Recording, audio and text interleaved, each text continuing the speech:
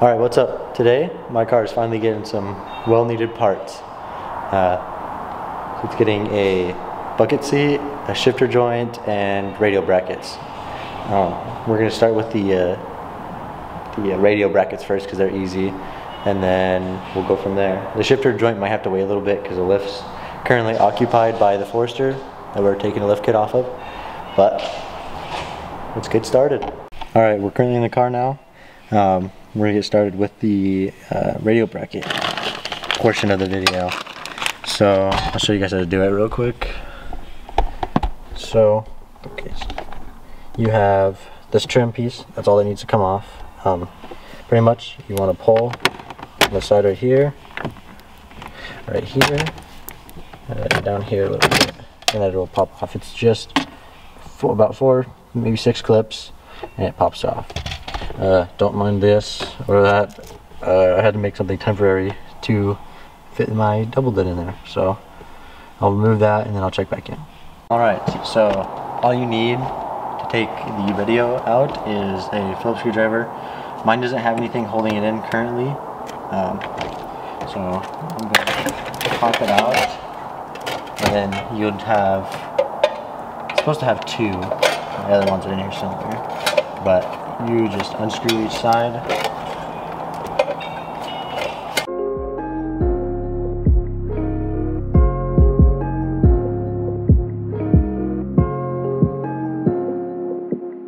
I couldn't find my other 2 bolts, so I'm gonna have to put in with just 1 on each side.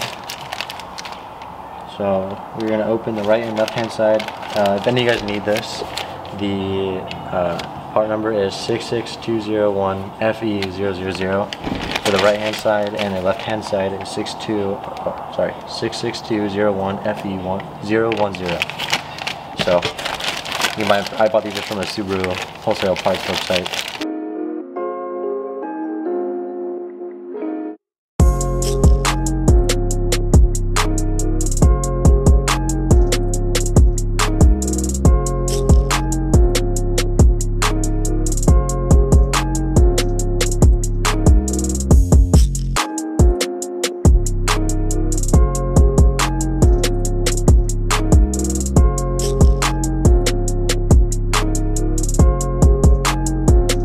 Okay, and then you're just going to want to slide everything back in. There's these 4 little Phillips screws that go on each side.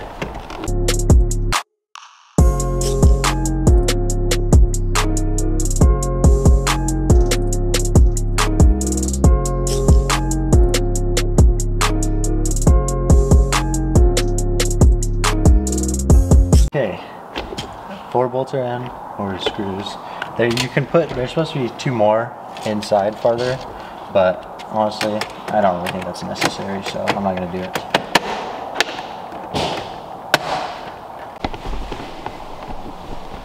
You can see there is a little, I think it's a little too big of a gap. I want it to sit as flush as possible, so I'm going to try to scoot it back 1 more and see how it fits. It is too far indeed. Or not, since you're buying, if you bought. Alright, now we're going to start opening all the stuff. We're going to start with the seat bracket. So, I went with the planted seat bracket, just because I had a lot of different options for mounting sliders or anything in the future if I wanted to. Currently, I do not have sliders for it yet. I plan to eventually, but it was just more of an expense I didn't want to pay for yet. And it's not really necessary.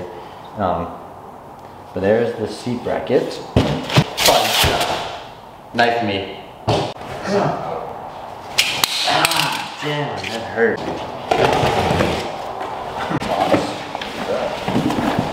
So, here we have, it should be the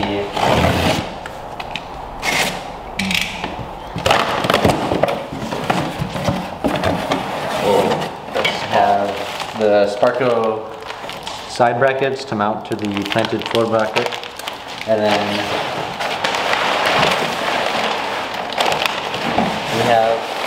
some hardware. Mount these to the seats.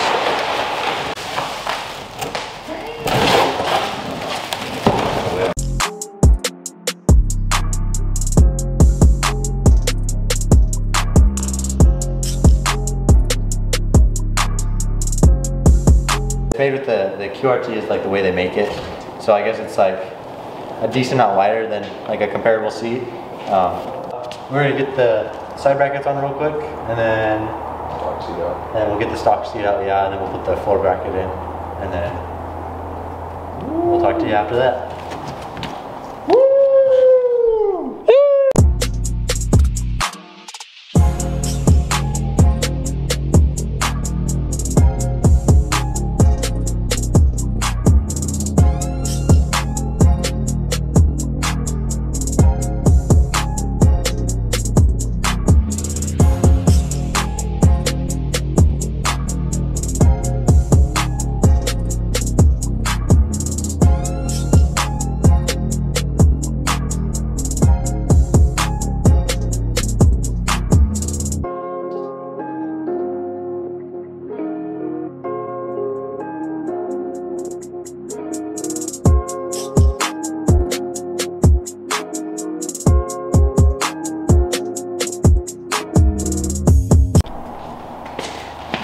All right, seats ready to go in, almost.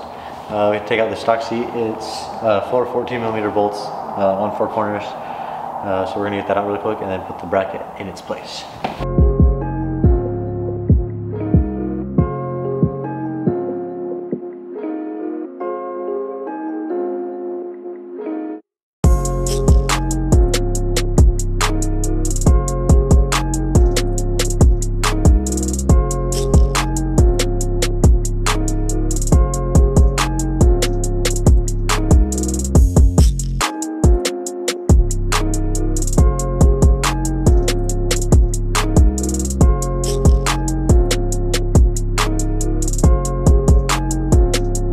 After you don't forget to unplug the airbag and other wires underneath the seat, then you can finally take it out.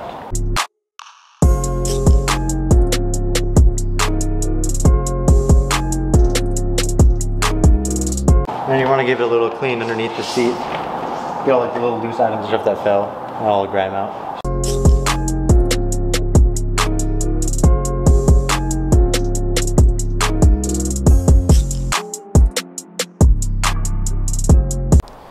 Okay, now we're gonna put the planted seat bracket in. We're gonna use the same 4 bolts we took out from the stock seat and just use it in its place.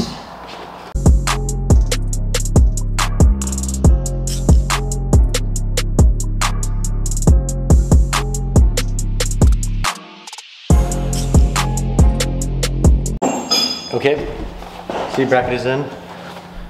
You can kind of see it right here. I'm going to try to set the bucket seat on it and see how it fits.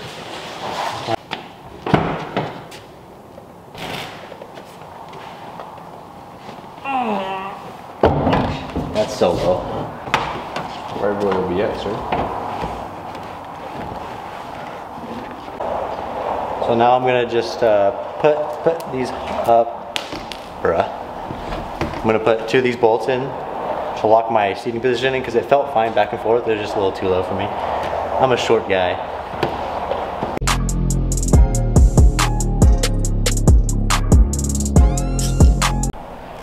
All right, after a painful probably hour trying to get the seat bolted onto the bracket, it is finally in. It looks great. I might have to raise it. I'm not too sure on the height still. All right, seat is in. Looks very good. Don't mind the dust, but it's very good, very good. Got the brackets in. Took a long time. So now I'm gonna clean up a little bit and then take her for a test drive. First test drive in the bucket seat. You sit way lower than I'm used to. Like I can barely see over the dash right now. But it'll be nice once I'm used to it.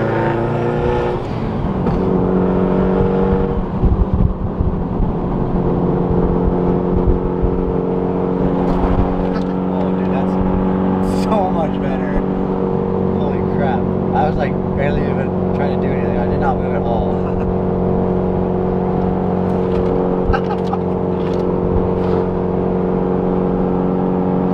So the seat already feels 10 times better. Like just doing the little like slalom things, it was way better.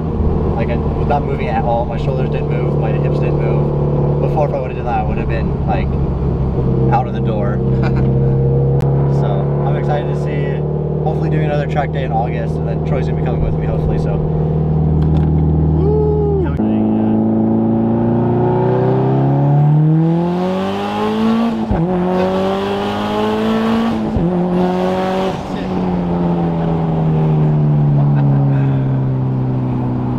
Feels much more sturdy in the seat.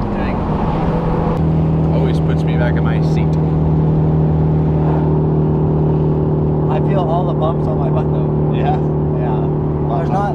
The seat is actually pretty comfortable, the Evo, but like all the padding's fine. Like your back padding is fine, but the actual butt padding, not where like your thighs sit or anything, is like there's not much there. Like it's very thin. Like the grippy padding on the shoulders though helps a lot, but other than that, I'm very happy. Pretty solid.